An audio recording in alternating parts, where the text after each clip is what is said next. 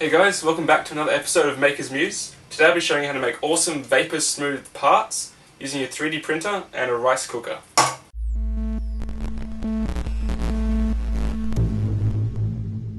So to do acetone smoothing on your 3D printed parts you'll need a few things, but before I go into them I have to mention the safety aspect of this.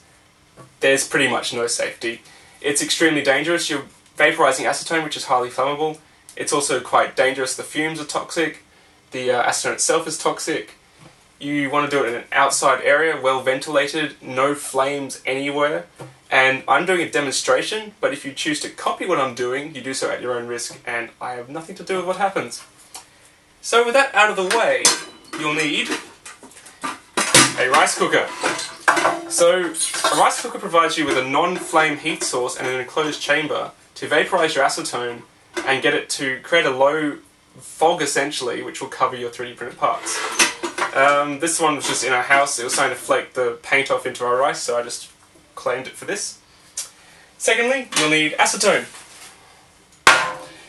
I do a lot of vapor smoothing. You probably don't need this much, but yeah, I use a lot of it. Each time you use it, it's pretty much a one-way process. It'll vaporize off and you can't claim it back, but you only need a little bit each time. So the thing that's often overlooked with vapor smoothing with acetone is the parts will be really sticky and tacky after the process. So you need to hold them in place but not touch them afterwards for about an hour or so. So the best way to do this is using a jig. And the best jigs I've found include a steamer. So this is the base of a steamer. I just took the sides off. And rivets. So essentially I've created a pin bed. So this holds the 3D printed parts in place with only a few points of contact in the vapor bath, and then you take it out and let the vapor wick off and the parts dry off, and you've only got a few tiny pock marks. Otherwise it'll be touching more places, and then as you vapor smooth it, it'll start being really awful and melty and you get a bad surface finish. So just as an example, this is a really small 3D printed part, but with this bed you can probably sort of put it here and you get like 2 or 3 contact points, and it'll probably smooth quite well. Alright, so here I'm going to explain my secret recipe for getting awesome smooth 3D printed parts. So before we start we need to make sure we have 2 things. The 3D printed part has to be quite cold, and the rice cooker needs to be quite warm.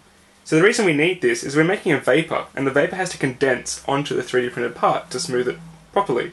If it's too hot, then it's not going to do it very well and you get a crappy smoothing surface. So, with the 3D printed part, keep it in a cool room or maybe at the fridge for about 10 minutes. And you want to preheat your rice cooker with nothing in it for about 3 minutes or so. Not too long, just enough to kind of warm it up a bit. So, you have your acetone ready in a little cup, glass or something that's not going to get melted by the acetone because it does affect a lot of plastics. And you only want about 2, maybe 3 capfuls of acetone depending on how big the part you're smoothing is. Because you want enough acetone to cover the whole surface, not evaporate and then you don't have enough and you get a only half smooth part, because that's always a disaster. So, our rice cooker is warmed up. We have our print, which is cool. So this is happening really quickly. You get your print, bring it into the rice cooker with the lid off, get your acetone, pour that in underneath, not on top of the part.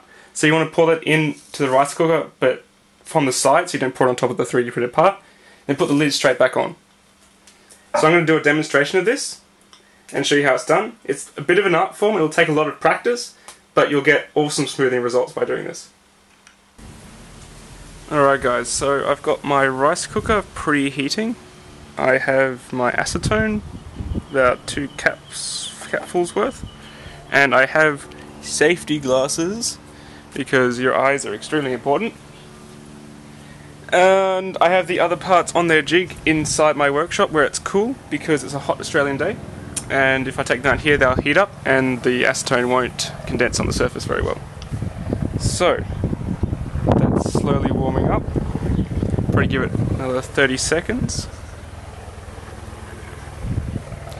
There's a helicopter somewhere. I live close to the beach, so probably some tourists drowning or something. Yeah, it looks like it's doing a search. I'm filming a video, please go away. No, it's coming closer. And it's windy. Alright, so it's probably heated up enough.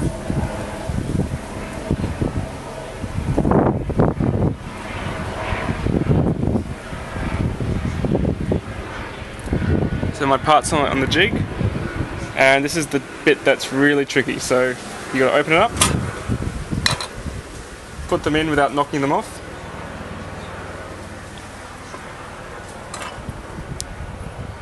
Get your acetone, pour it in without pouring them on top of the parts, just pour them on the side. Put the top back on, and make sure it's still on cook mode. Right, so I probably didn't let that preheat quite enough, but it'll still heat up quite quickly. See if I can get focus on the parts. Yeah, that's pretty good.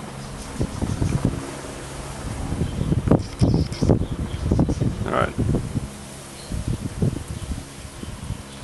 So you know it's working because you'll start to hear the sizzling sound, which is the acetone starting to boil. And that acetone will slowly rise up from the bottom because it's a really heavy vapour. It will rise up through the parts towards the surface. So you know it's done when it starts condensing on the top of the rice cooker.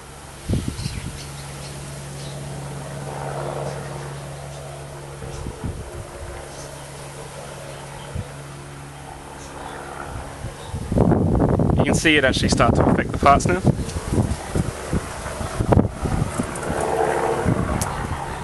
We still have a friendly helicopter making a lot of noise.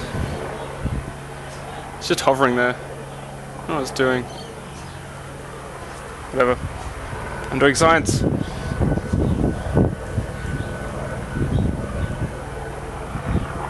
Right, so it's pretty much reached up about halfway up the chamber by the looks of it.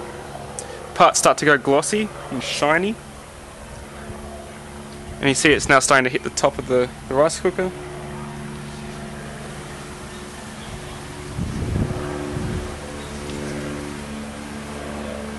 So once it starts to condense on the top, I usually count for about 30 seconds or 40, depends on how long you want to leave it. You don't want to leave it too long, that's the key point. If the parts get too hot, it'll start boiling off the surface of the part and you'll get all these pit marks and it's awful.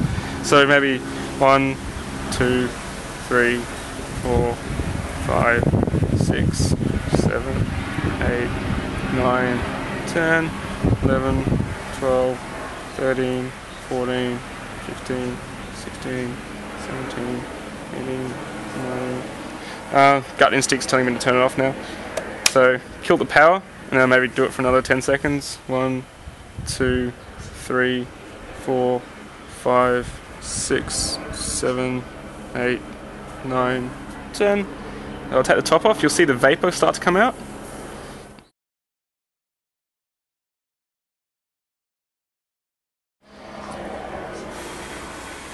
See off it goes. This is why I do it outside, so it's all dissipated now. But if you do this inside, that'll sort of sit around and it's not so good to breathe in. And that's it. So you can see the parts are all nice and shiny now. So the trick is to get it out without touching them because they're really sticky at this stage. So pull out my jig, and that skull came out awesome. So the little claw things, the name things aren't so good, but whatever. So you put this inside somewhere cool, away from dust and bugs because that'll stick to it, and let it dry.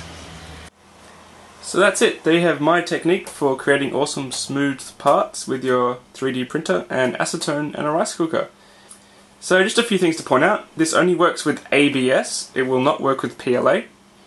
And it only works with good ABS filament. We've found that if you buy cheap ABS filament from China or unknown sources, often it's not actually pure ABS. So you'll try to smooth it and it doesn't actually smooth very well because it might have bits of, hips or some other random plastic thrown into the hopper with it.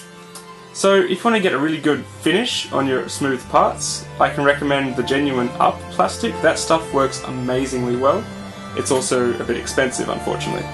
But yeah, so if you're unsure if your part's going to smooth very well, get a bit of the filament and try to melt it into acetone. So if the filament on the roll does completely melt into acetone, you know it'll smooth well. If it doesn't completely melt into acetone, you know there's something else in it that's a bit dodgy, so it's not going to smooth very well.